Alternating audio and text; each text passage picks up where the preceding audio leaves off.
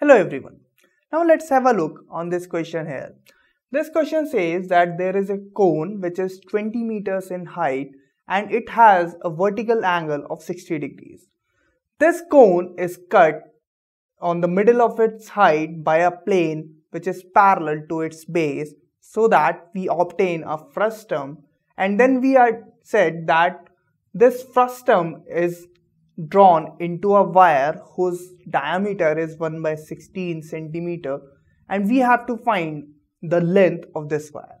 So let us first understand what's happening here.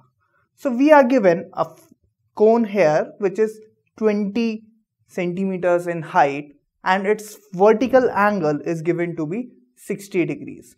Then we are said that it is cut on the middle of its height by a plane parallel to the base. So it is cut here, and you will find out that we got a frustum of a cone, and then this frustum is drawn into the wire whose diameter is 1/16 centimeter. So we have to find out the length of this wire. Now if you had remembered that if we draw one figure into another solid, then the volume in both the cases remains the same. So we can find out the volume of this frustum and then we can equate it with the volume of the wire and get the value of length of the wire. So we can calculate the volume of frustum first. Now to calculate the volume, first of all we should have the radius. So to calculate the radius, we just consider this right angle triangle, and by considering this right angle triangle we can apply SOHCAHTOA and get the value of radius R1 and R2. So let's apply it. So we'll apply TOA here. Tan of 30 degrees will be equals to, we have to find the value of opposite here and we are given the value of adjacent. So tan is opposite upon adjacent, and opposite we have to find out, which is R1 whole upon 20. So just put the value.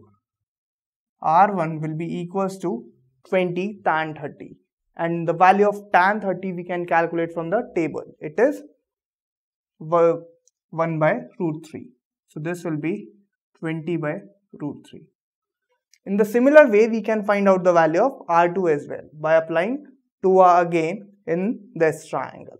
So tan 30 is equals to R2, and this time height of this triangle is 10. So this will be 10. Now the value of R2 will come out to be 10/√3. And now we can easily calculate the volume of this frustum and equate it with the volume of the wire. So we can write down that the volume of frustum is equals to the volume of wire, and we can find out the volume of frustum by a formula which is 1/3 pi h R1 square plus R2 square plus R1 R2, and we had already found out the values of R1 and R2. So just put the values. This will be 1/3 pi, the value of h is 10, and in bracket we have to put the values of R1 and R2. So this will be 20/√3 whole square plus 10/√3 whole square into R1 R2. So put the value of this also. This is 20/√3 into 10/√3. This is equals to the volume of the wire. The volume of the wire is pi r square h, since the wire is in the form of cylinder. So this is pi.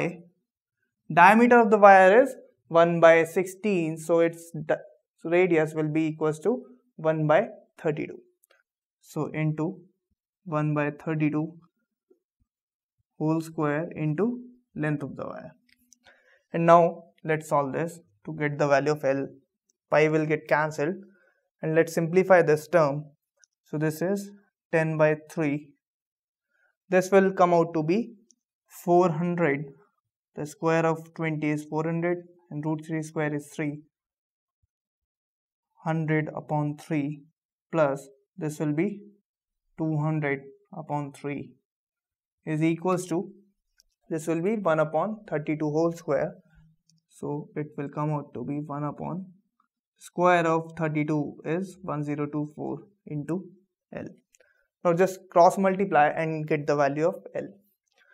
So finally this will come out to be 10 by 3 into, take the LCM will be 3. So this will be 400 plus 100, 500, 200, 700. 700 upon 3 into 1024 is equals to L.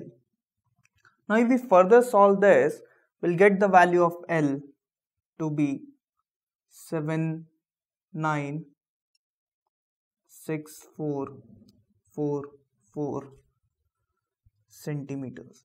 And if we convert this value into meters, we'll get L will be equals to, we'll just have to divide by 100. So this will be 7964.44 meters.